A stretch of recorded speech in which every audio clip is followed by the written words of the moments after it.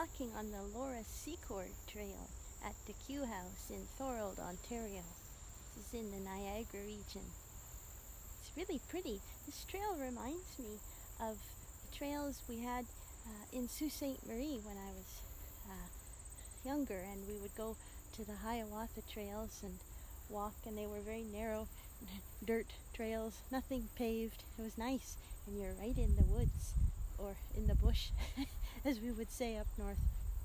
So and we just had our Thanksgiving here in Canada, and the weather, however, is like summer. Just have a short sleeve on and I'm hot. Little bit of mud. Gotta watch out for that. Ah, it's lovely. The leaves are starting to change. Not nearly as pretty as they are in northern Ontario, where they turn really, really red. These ones are yellow, orange, gold, some brown. I'm not really a plant person. I can't identify any of these plants. I saw some berries a while back. Some blue, dark purple colored, almost black. I don't know what they were. They were very plump. Of course, the Niagara region is known for being a wonderful fruit and produce farming, with all the grapes and plums and apples, pears, peaches even. You think of peaches as being from Georgia, but we get really, really sweet, juicy peaches here in Niagara. Yeah, it's very oh, here's some more of those berries.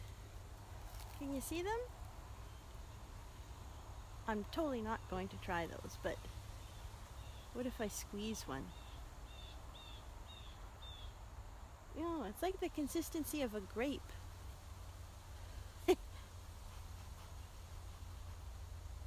Doesn't smell too much. Right now I'm going to have stained fingers. I bought some grapes this past summer, local grapes, like those big blue purple grapes. Oh, they were so good. I was lucky I got one batch that didn't have seeds in it. Oh, they were amazing, and they were plump, and none of them had been squashed in the bucket. We got some mud here. And a little stray piece of fruit must have fallen off of a tree. I don't know if you can see that. There it is. I see a lot of those here. There's quite a few of them on the ground. I wonder where the tree that is. I don't know. Anyhow, there's some more mud. I gotta watch out for this mud. I figured it would be smart to put on my shoes that had good grips on them, but I wasn't thinking about mud. Got my little shoes were my grandmother's. Yeah. Anyhow. Oh, here's some pretty leaves. Look at these. Nice. They're like flames. And just through there, you can't really see it, but literally I can see it. Right through there, there's a river.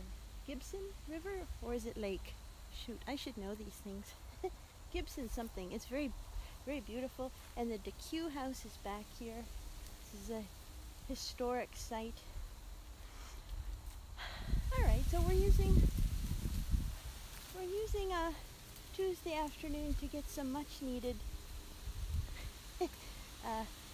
fresh air and nature.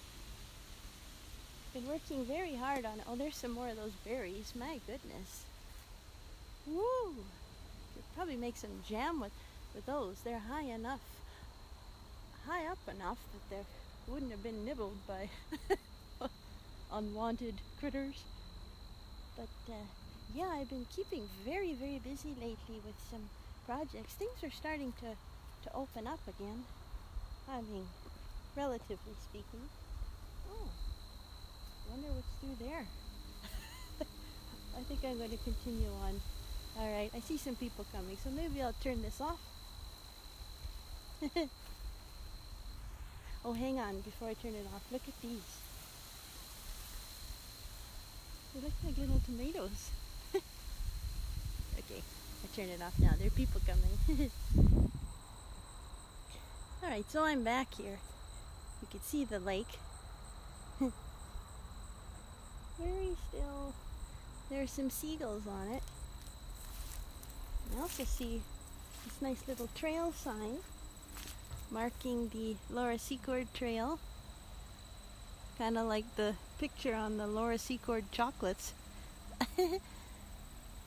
Yeah, very mapley looking. It's definitely very Canadian. Oh, I'll put the camera on this side for a change. You're coming for a walk with me. It's a hat day. I need a haircut very badly. I have to give a presentation tomorrow. I'm very excited about this. It's an online talk that I'm giving. As you know, I like stories about piano players from long ago, and I'm always digging through books and journals and magazines and interviews and autobiographies and things, sometimes even narrating them. And I got umpteen notebooks where I scribble down these rare and amusing stories when I find them. So with things being online, I thought, well, I'm going to create an evening of stories. So literally, Piano Stories with Penny is my event. I don't know, if you're watching this on YouTube, then I've probably already given the talk. But anyhow, I debut that tomorrow online for the Niagara Falls Public Library. And if you're seeing this video before October, 13th, you can still register. But I'm hoping to get some more bookings of that. You know, before the pandemic, I used to give presentations in person, and I would talk about the pianists of the golden age, late 19th, early 20th centuries. And I had pictures and recordings and things, but COVID put an end to that. So I kind of recreated, oh, these are some pretty leaves. Let's turn the camera around. Nice little glimpse of some red leaves there. Yeah, so I came up with this other program that's just stories. It'd be nice to share recordings as well for the audience, but you know, sometimes people forget to turn off their mic, or they have audio issues and there are glitches, and I don't want a nice presentation to get derailed by that. So we're just sticking to the stories. My goodness. Okay, clearly we're not in the woods anymore. It's like all of a sudden it's like Saskatchewan. Oh, I've been to the DeCew House many times, but I've never actually walked these trails. So, well, it says no trespassing. Okay, well, I guess that solves that question. That's too bad. Yeah. Well, anyway, got a nice view of the water. Beautiful day. I guess we'll head back down this trail here.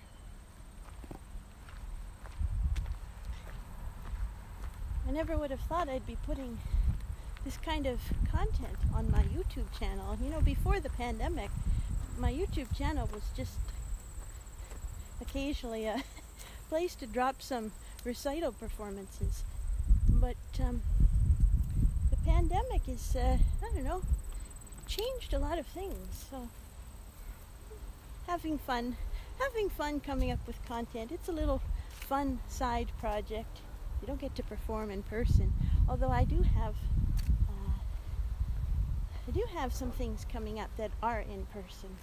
So I'm excited about that. And if you want to learn more, you can just go over to my website, and under the schedule you can have a look. PennyJohnsonPiano.com. That's my website.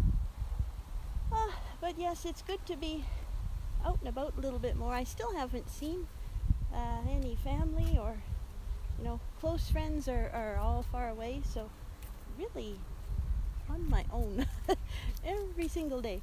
But good thing I enjoy my company. I have my stuffed animals. I have Mr. B, or Bach, but I like to call him Mr. B. Yeah. I only moved here to St. Catharines right before the pandemic. That was good timing. I'd hate to be moving during the pandemic. Oh, goodness. But it's very lovely here. Very pretty. Things really grow. St. Catharines is known as the Garden City. And I do not, as you can see, I do not have a green thumb. But even with my just watering things, my goodness, flowers in my yard just explode. And all the roses and what else? Big pink mallow kinds of flowers. Hibiscus, there's a lot of those here. And of course the fruit trees. I had bought some of those grapes I was telling you about, but they had, one batch had way too many seeds, and they were big and hard and horrible, but they were just grown down the street here. So I thought, well, maybe if I save some of these seeds, I can grow some grapes. I planted them in the backyard. But look at these. Aren't these pretty? I wonder what those are. Those are much more blue than the ones I just saw. I'm going to oops. I'm going to pick one here. This looks like a blueberry. I'm not tasting it, don't worry. The juice is pink.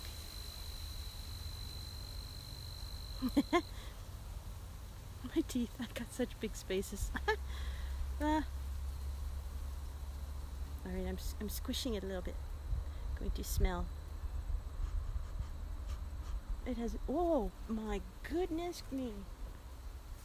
There's a crap ton of them. Wow. Wow. I think these are actual grapes. Like see? Like, maybe there is a chance that they will grow in my backyard. Now it looks like I've been bloodied.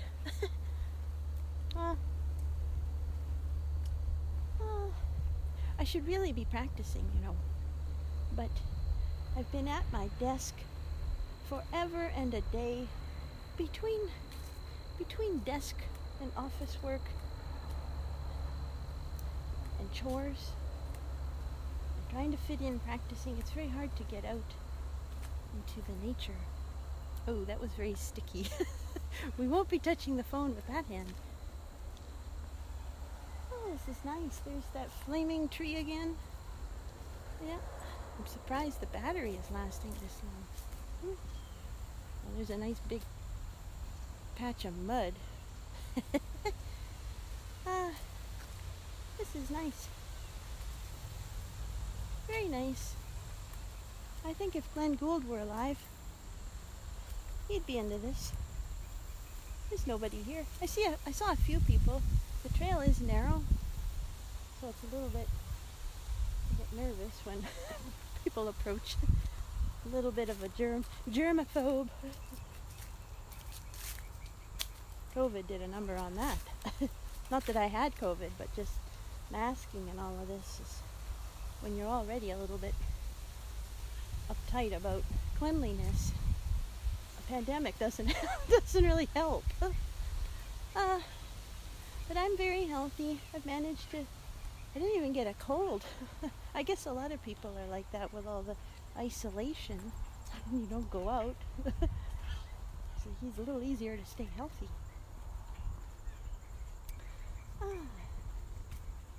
Yeah. Oh, there's some birds in there. I hope that's all I'm going to see here. There's a few squirrels. Oh, they're yappy. I'm not seeing any of the birds, just hearing them. They look like black. They're very black. Reminds me of when I think of blackbirds, it reminds me of the story in Leschetizky as I Knew Him, this book by Ethel Newcomb, published in 1921. I narrated this book on my podcast, which is called From Stage to Page. That was a pandemic project. Kind of been neglecting it lately, now that gigs are coming up, but I'll get back to it. Anyhow, there's a story in this book. She talks about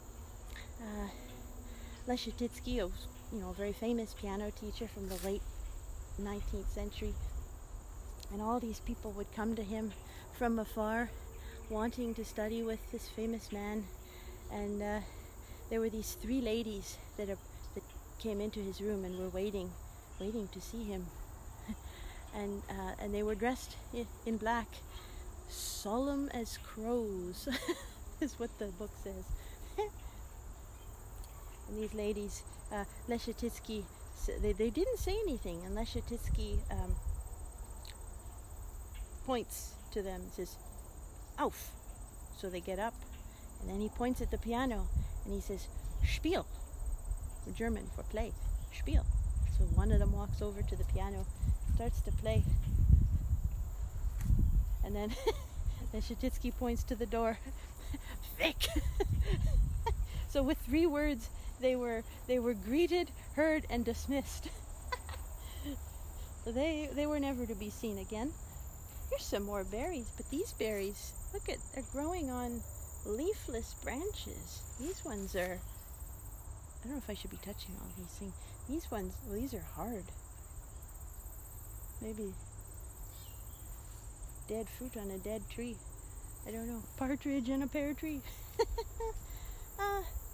My fingers are really sticky here from that. It must have been a grape. But the grapes that I bought had such a distinctive grape smell, like Welch's, like grape pop. Actually, I love grape pop. Yeah, here they are again. Yeah.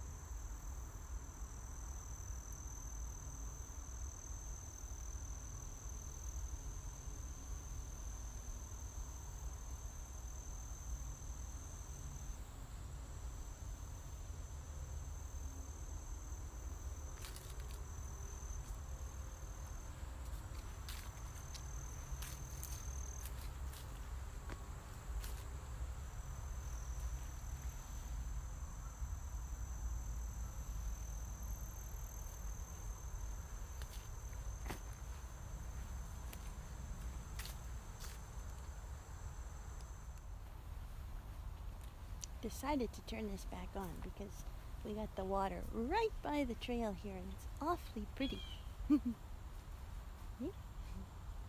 Like literally. Don't take your eye off the trail, otherwise down you go. Yeah, this is very much like northern Ontario here. Ah, nice. Somewhere, oh, here's the tree with a bunch of, I guess, mushrooms or fungus growing on it. Look at this. All the way up. Well, part way, most of the way up.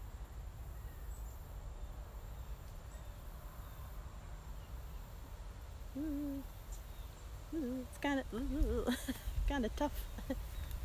We got our trail markings here. White. There it is. White paint. Whoop. Oh, jeez. Bad. It'd be bad if I fell. Yes, that would be bad. And we wouldn't be able to do some of the things we have coming up.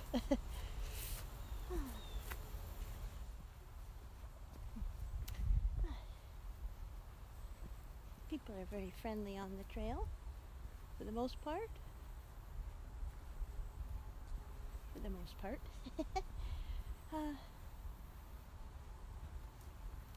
Yeah, it's nice. This place is not too far from my home. Just 12-minute drive or so on the 406, which is not a very stressful highway to be on, not like the 401 QEW. Those are the ones that go into Toronto. This is nice. I wonder if a beaver has been chewing at that tree. Amazing it hasn't went down. Be fun to have a paddle boat to go on the water, or a little canoe. Woo. Stuff falling from the sky. Little paddle boat. That would be nice. Then you could have a little lunch. You could have some chips, some pop. That would be good. Barbecue chips and grape pop. That sounds good. Ooh. Birds. Alright. Well, I might as well just keep this on because we're coming up to the end of the trail, and I might as well show you the DeCew House, which is from the 19th century, a historic site from the War of 1812. Canada and the U.S. having it out. And Laura Secord, young girl, was an important role. Played an important role. Here's the sign again. Laura Secord Legacy Trail. Yeah. Okay, here it is. On this way. Oh, there's so many mushrooms in the Niagara region. Weird shaped, enormous mushrooms.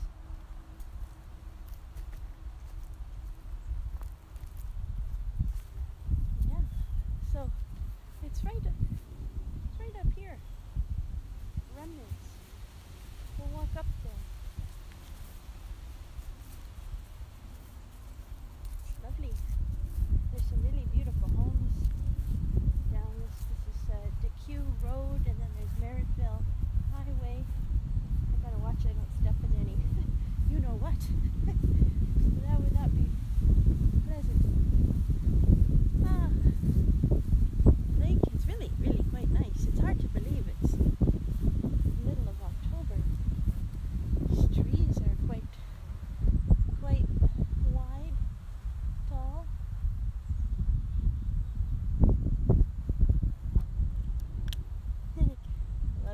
Love peeling little pieces of just a little bit. You don't want to hurt it, but little bits of bark.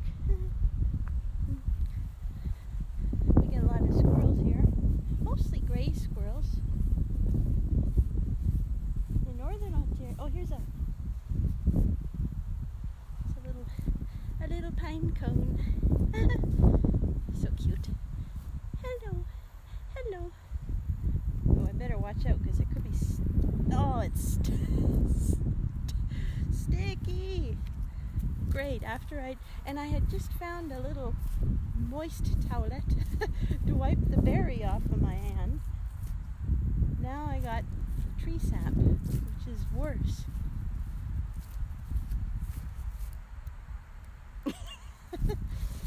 Oh, the joys of nature. I really like being in nature, but I don't like getting dirty. I don't like getting bit. I was cutting my grass the other day, and the bugs were so bad. I must have had about 10 bites. And I was really itchy and nasty and sweaty, but then the next day, the itching just like went away. Alright, so here we are. My mom and I came here last summer, shortly after I had just moved here.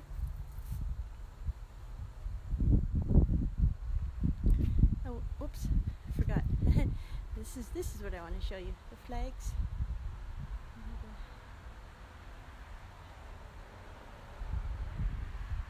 Colonialism has left some scars for a lot of folks. We're all coming to grips with so many elements of history that have been normalized for so long.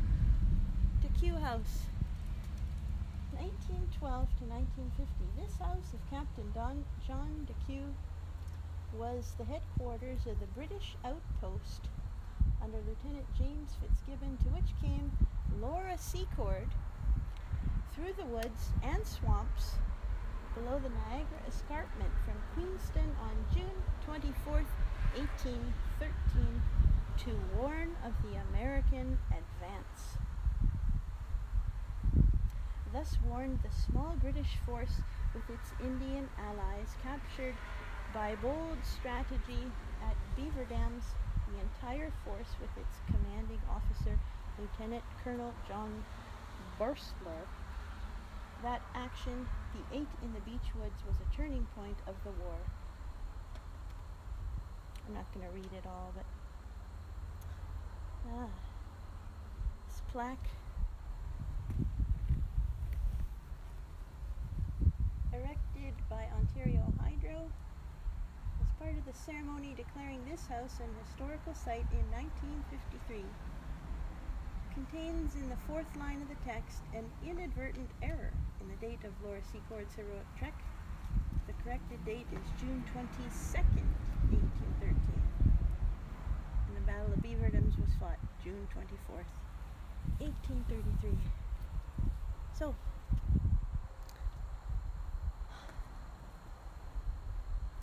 yeah, Laura Secord came through the woods and swamps to warn that the Americans were coming. And this was the house of John DeCew. Whoops. There's another sign. Oh boy, this gimbal is not cooperating. There we go. 1812. It's got 2 fireplaces. It's nothing like getting cozy by the fire. Yeah. So, anyhow, the parking lot is back there. I came at a good time. It's like nobody here. That's good. I've been saying there were these little fruits. I guess they're pears, or maybe some sort of a plum. I don't know. They're all over the ground, and I just kicked a few into a little pile there. Pretty hard. They're all over the ground. Well, those squirrels have a heyday with those. I turned it back on because there's a monument over here that we should check out. So the trail was down there. Yeah. Okay, so just walk on over some more here. Parking lot. I don't know if any of you have named your car. I have. And his name is Saint Aubert. It was a character. I'll just show you the front of him. There he is. Saint Aubert. Bruce Trail. Saint Aubert was a character in the Anne Radcliffe book, The Mysteries of the Udolpho. And I thought that Saint Aubert, this character, was just so caring and gentle. He was the father of the young girl in the story, and he dies. But I call my car Saint Aubert, the little gentleman. He gets me where I need to go in comfort and style. Okay, so this is the First Nations Peace Monument here. Let's be respectful and enter this.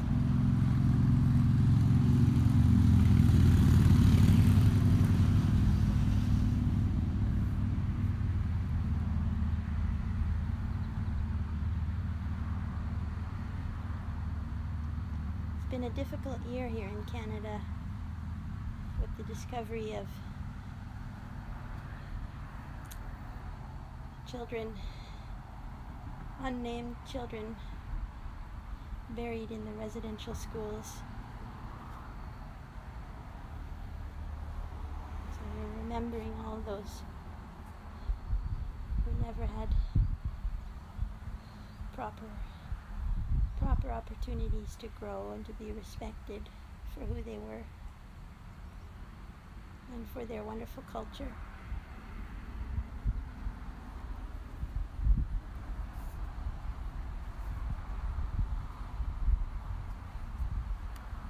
This tree, this has grown. I was here last year. Wow. And then looking at this monument from the other side,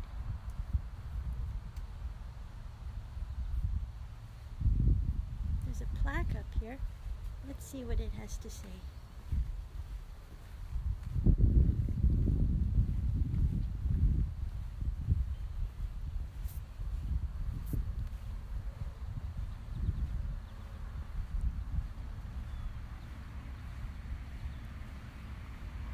Monument is currently incomplete, but will soon be finished.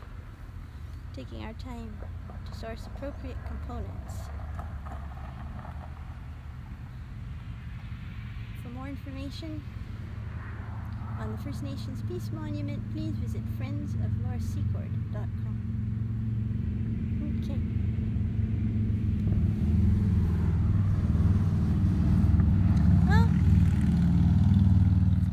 Tour of the DeCew House and the Laura Secord Trail and the First Nations Peace Monument. Now, I'm going to close this little video. I wish you all well, happy fall, and stay safe. Hi, Saint Bear.